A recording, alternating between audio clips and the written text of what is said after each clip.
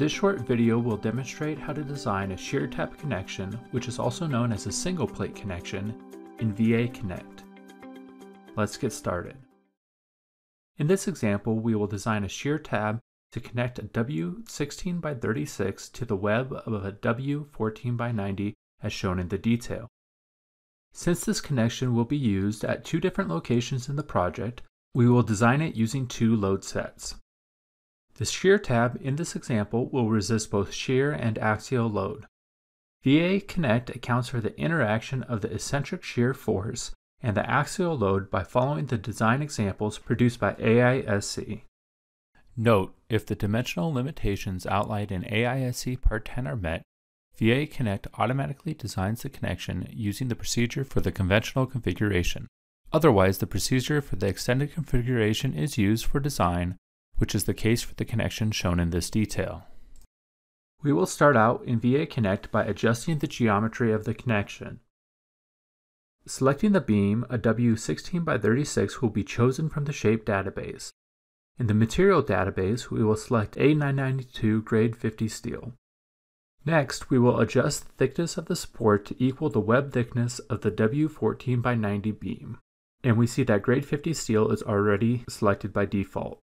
Selecting the shear tab, we will increase the number of 3/4 inch diameter bolts from 2 to see if 3 are sufficient as a first try.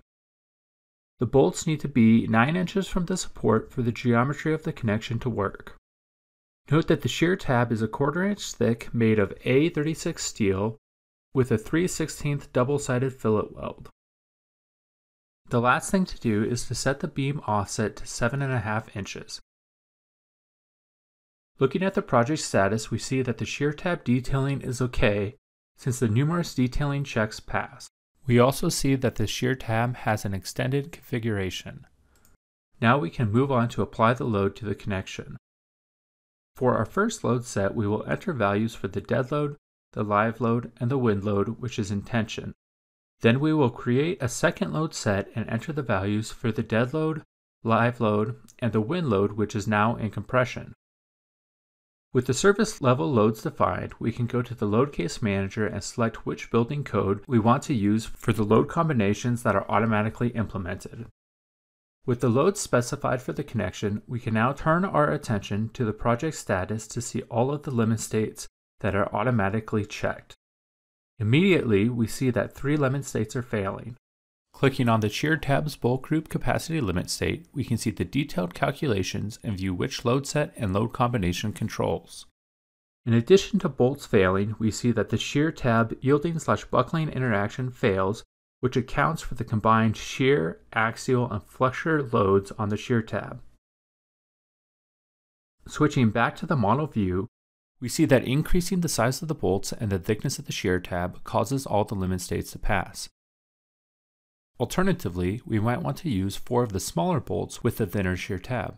Undoing our last 2 changes and increasing the number of bolts to 4 causes the height of the shear tab to also increase, and all the limit states now pass. With the design complete, we can switch to the report view to easily create a report to document our work.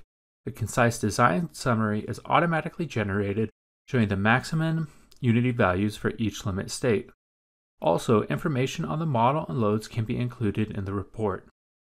Detailed reports that show the calculations for each limit state can be added to the report along with summary tables for each limit state that show the values of the various parameters for the limit state and show the unity values for each load set and load combination. In just a few minutes, we have used VAConnect to design a shear tab connection between a W16 by 36 beam and a W14 by 90 column. VAConnect also allows one or both flanges of the supported beam to be coped to accommodate beam to girder connections as shown in this detail.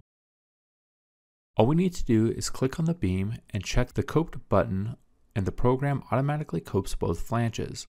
For a single coped beam, we can simply set the depth and the length of one flange to 0 and modify the depth and the length of the other flange as needed.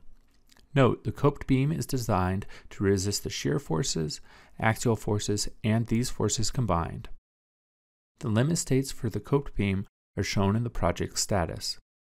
We can adjust the beam offset and the bolt eccentricity to more realistic values for the beam to girder connection. Now, clicking on the Shear Tab details, we see that the Shear Tab has a conventional configuration since it complies with the dimensional limitations outlined in the AISC manual. For this case, VAConnect automatically sets the design eccentricity to 1.25 inches, which is half the distance from the bolt line to the weld line. VAConnect allows you to quickly design shear tabs to resist both shear and axial loads and to support beams with various coped conditions. VAConnect automatically designs shear tabs according to the conventional configuration if the dimensional limit states are met. Otherwise, the connection is designed using the procedure for the extended configuration. To try VAConnect for yourself, head over to our website and download the free trial.